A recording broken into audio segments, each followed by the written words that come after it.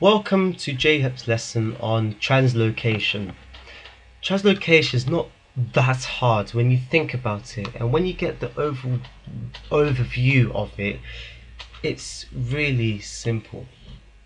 But first of all, the definition for it is the translocation is the process of moving sugars and soluble organic substances to the other parts of the plant. For that to happen, it needs to either go up or down. So it will be traveling through the phloem. So first of all, loading the sucrose onto the phloem. So first of all, the sucrose dissolves into the water. That's the first thing. After it being photosynthesized from the source cell, okay, source cells are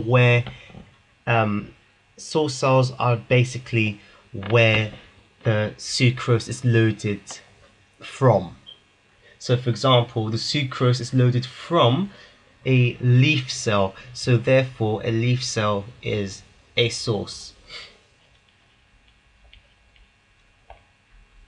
Another source could actually be the root, because the sucrose gets loaded into the root during the summer, and during the winter, when the plant photosynthesizes less, then the sucrose is needed from the root, so therefore the root becomes the source at that particular time.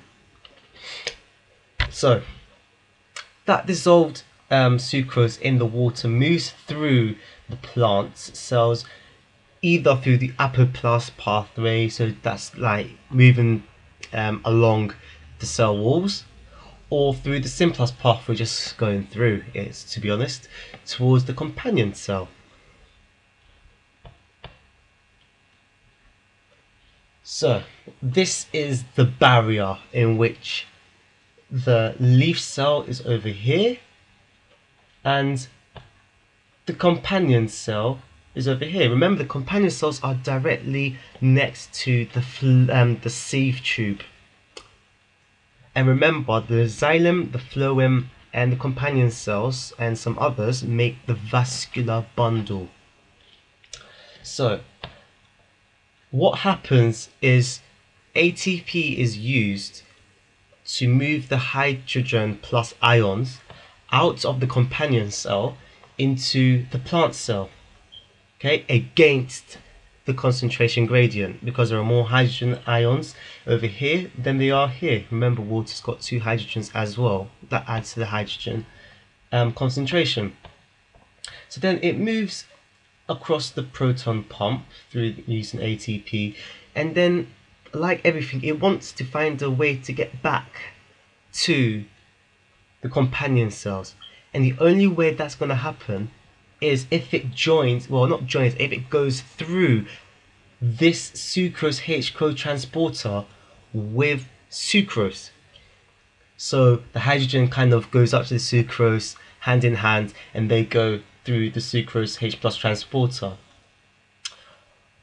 This also goes against the concentration gradient as well, because there's a low sucrose concentration gradient here and there's a high sucrose concentration here. So the sucrose is going against the concentration gradient, but the H plus ion is going down the concentration gradient for hydrogen.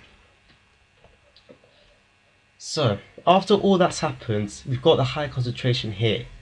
Then it moves through the plasmodesmata, which are the gaps in between the cell walls, onto the phloem. So from the phloem, the sucrose is just there, and the xylem, the water in the xylem, is detecting that, oh wait, hold on, that water potential inside the phloem is lower.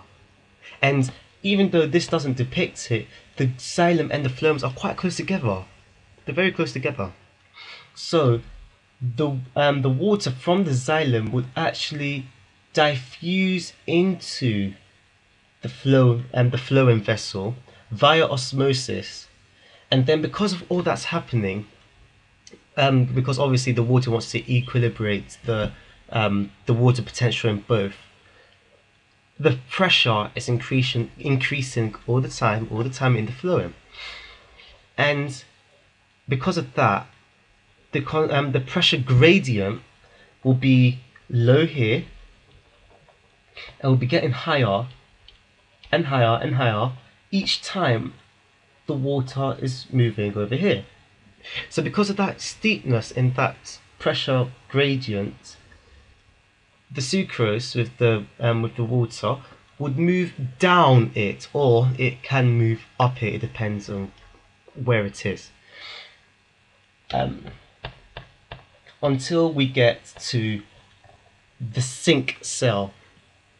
See, this is a proper diagram of translocation. We've got the water moving alongside here, and it's moving down. It can move down the cell walls. It can also move through the sieve plates and so on and so forth until it gets to over here, where facilitated diffusion takes place, because there is a lower concentration of sucrose inside the sink cell, or the root cell. That's an example of a sink cell.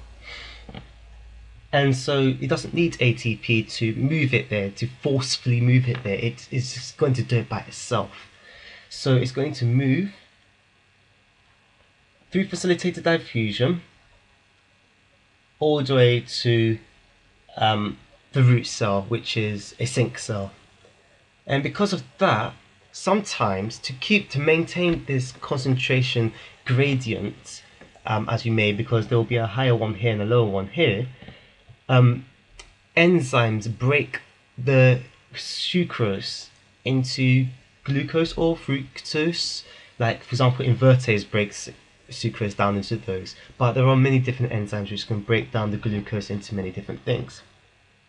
And because of this happening, because of the sucrose moving through the facilitated diffusion, the water potential will now be rising, and it may rise higher than the water potential inside the xylem, because remember, the xylem has still got dissolved solutes inside it, and therefore the water will move back into the xylem.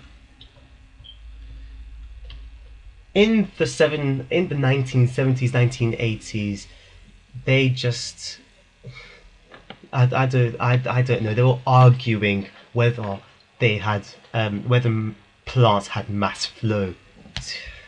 Like, come on, they were arguing, and we know now that mass flow is indeed the correct is indeed the correct way in which the sugars move through the phloem. And the reason for that is that the companion cells contain more ATP than all the rest of the plant cells. Why would it need more ATP? To create, well, more mitochondria, I mean, obviously. And it will have more ATP in effect of that mitochondria.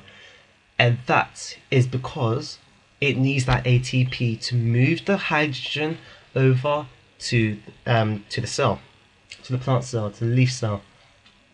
The pH of the companion cells is much higher than the rest of the other plants, and that is because it's constantly moving the hydrogen plus ions over to the other side. So therefore it needs to have a higher power of hydrogen, aka pH. It's also 10,000 times faster than diffusion. Therefore it has to be mass flow. And also the phloem saps, it flows under pressure when an anthids kind of penetrates it with its stylid, and it would the foam would just flow under the pressure into the amphid's mouth. Yum. And the reasons they had against it is that it's got a P protein, and it's got no function in translocation, and they were just wondering why. And neither does the protein strands as well. Like, why does it not have any function in the translocation? And the phosphates and the sucrose moves at different rates in the same phloem. these are the type of things that they had and they were just baffed about, to be honest. And you need to learn that for the exam, unfortunately. But that is it for Module 2, Chapter 6, Transport in Plants, all of OCR Biology for your January exams, if you're taking it in January. Good luck.